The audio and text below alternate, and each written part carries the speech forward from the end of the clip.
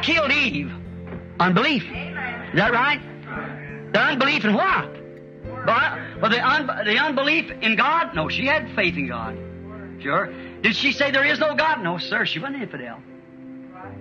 Well, she said, you know, I don't believe His Word at all. Oh, no. She believed all but one little thing. Hey? Now, didn't the Bible say over in the book of Revelation, Jesus said Himself, I Jesus, have sent my angel to testify these things unto you?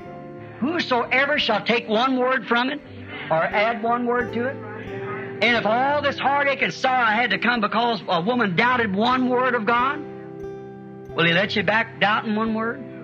He'd be unjust. Amen. See, that wouldn't be right.